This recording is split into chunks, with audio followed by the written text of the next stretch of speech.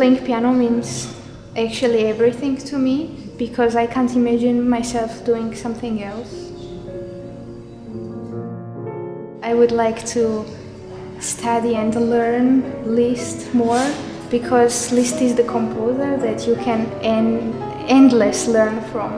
I want to show the side of the Liszt that people doesn't show, and he's a great composer. He's, for me, really everything, and unfortunately he's hidden behind some passages and some octaves and virtuosic parts, but he's really great philosopher and mystic. I love him. When I played in this competition, I was very happy, because when I saw the program, it includes many pieces that I haven't played before, so I had to learn many new pieces, and for me it's such a great possibility and experience to play those pieces, and I'm really very happy to take part here.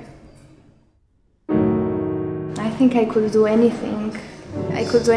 I was really good in school, and I could do any kind of job, but it would not make me feel this something which music makes me feel like.